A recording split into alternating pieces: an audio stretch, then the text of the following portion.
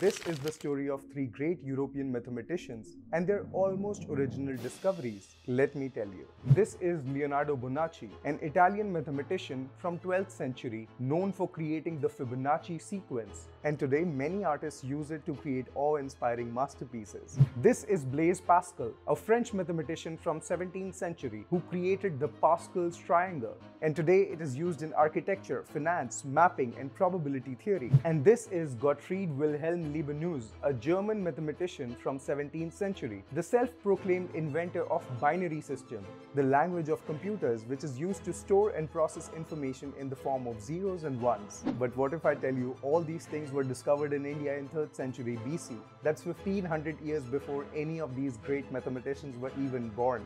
I'm talking about Acharya Pingala, an ancient Indian mathematician and poet who wrote Chand Shastra, the earliest known treatise on Sanskrit prosody. This codified 8-chapter long Chand Shastra introduces Laghu and Guru syllables, or the binary system, Matra Meru, or the Fibonacci sequence, and Meru Prastar, or the Pascal's triangle. But the question is, why did he develop such elaborate mathematics? To write perfect poetic verses, to build geometrically perfect temples, and to explore the nature of human existence. And maybe the ancient Indians were doing something incredible that we still do not understand. Where India has always produced great minds, Europeans are great at naming things after themselves.